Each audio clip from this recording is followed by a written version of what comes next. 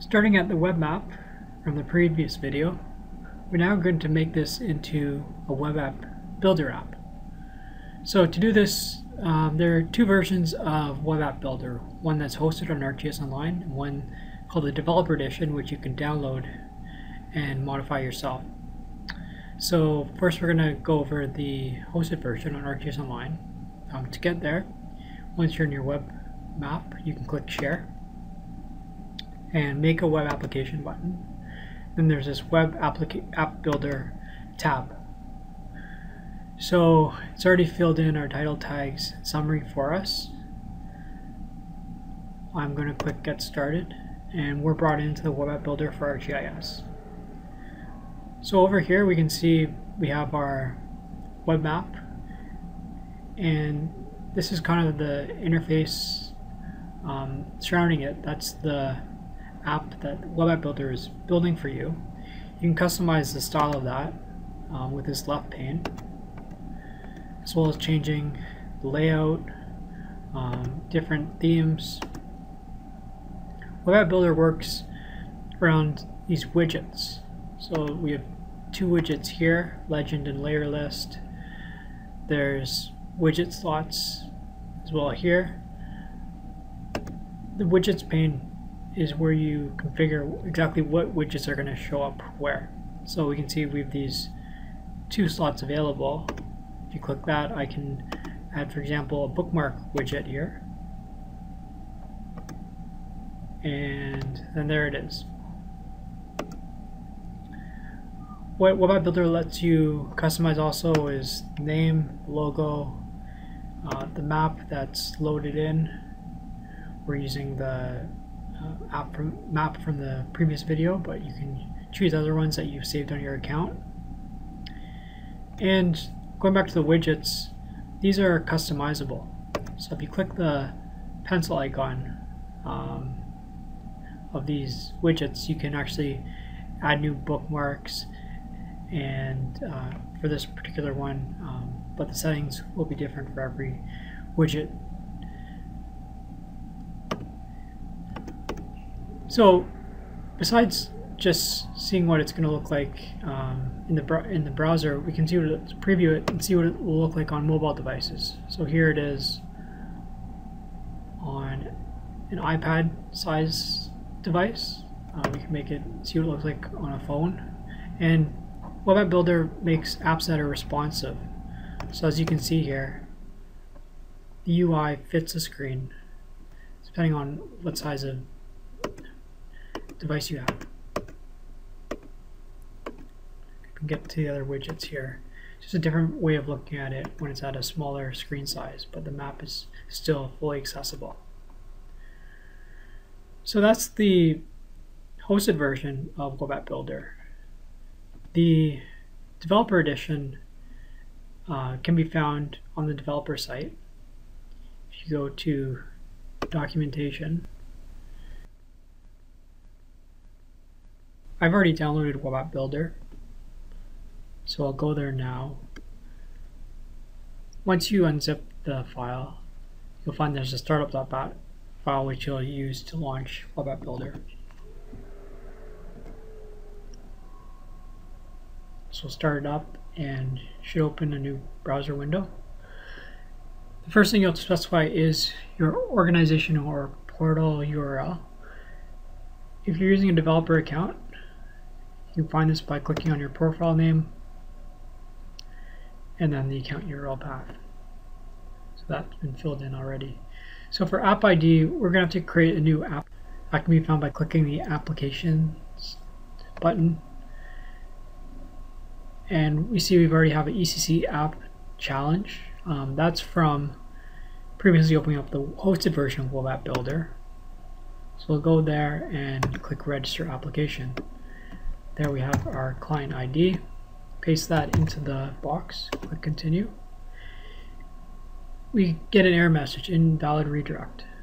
So to fix this, we need to go to Authentication tab under the application you're using and enter in the machine name for current redirect URIs. So we're going to add in machine name can be found here, the URL. We're going to use that, HTTP, and HTTPS.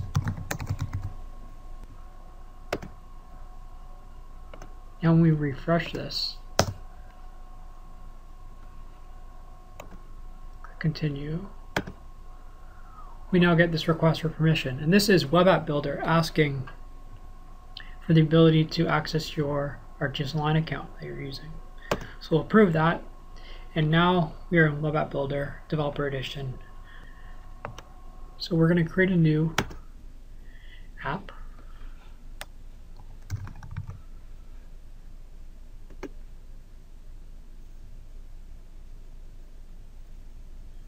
And once this loads, we'll see that we're in the same type of environment that we were in on the hosted version.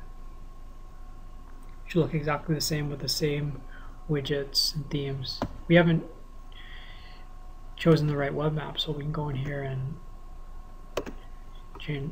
choose our ECC App Challenge map, but the rest of the interface is the same.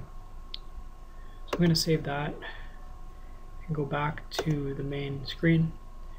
So now with this screen, we can create a whole bunch of web apps here, but the one we just created we want to download and modify. So I'm going to hit this button and then the download link.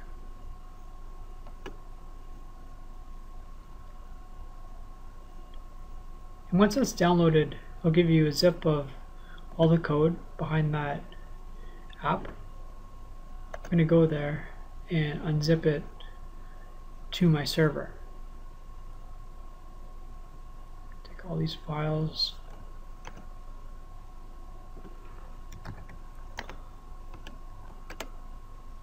extract, and I'll create a new Web AppBuilder folder and unzip it, those files into there.